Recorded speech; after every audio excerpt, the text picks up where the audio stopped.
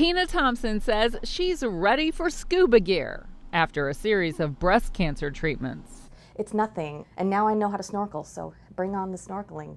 That's because Tina can relax holding her breath. This active breathing coordinator, or ABC deep inspiration breath hold unit, is the key. It's also key to sparing her heart from the damage radiation beams can cause. If the heart is tucked up under the breast, then that radiation is going to be going through not only the breast but that sliver of heart, which right at that area there's a coronary artery that is very important and could cause problems down the road if it receives too much radiation. Radiation oncologist Dr. Jameson Stroud says the technology creates the space and time needed, distancing the chest wall from the heart.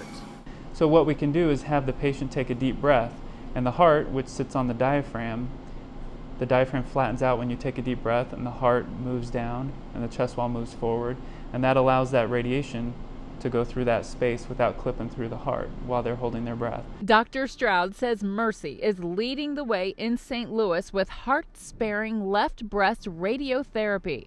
Dr. Stroud says Mercy St. Louis is the only one offering it. It surprises me with all the hospitals here in town and all the cancer treatment centers that we have here in town with other hospital affiliations that we're the only ones that have. Diagnosed with stage 2 breast cancer, Tina had a mastectomy, removing her left breast.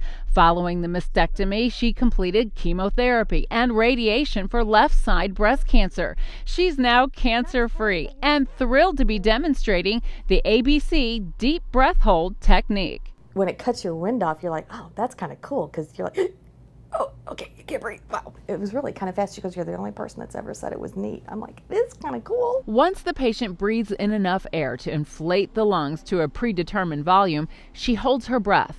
A small valve in the breathing tube closes and no additional air can enter her lungs. That's when the radiation beam is safely delivered, clearing heart tissue. Maybe a 10 or 20 second breath hold per beam. Process may take 15 to 20 minutes. Because the machine holds your breath for you, that could make a patient feel panicked.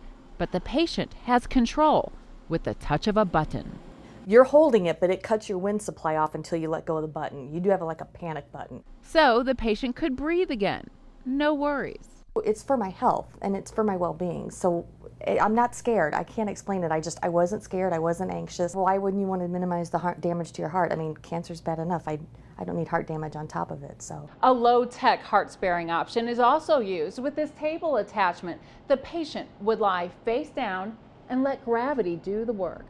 A volunteer member of the Mercy staff demonstrates the prone position on the prone breast board.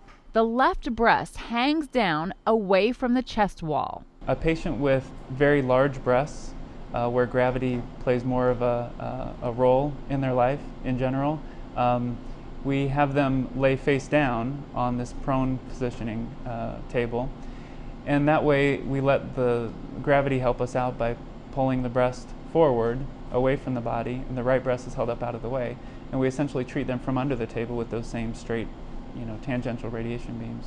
A technique that Dr. Stroud says is also uncommon in the St. Louis area, but not at Mercy. Not when studies show the increased risk of cardiac disease in long-term survivors of left-sided breast cancer. And they're checking your heart. I have an echocardiogram I have to go do next month. Okay. But Tina says she doesn't have a single worry because she put her heart in good hands.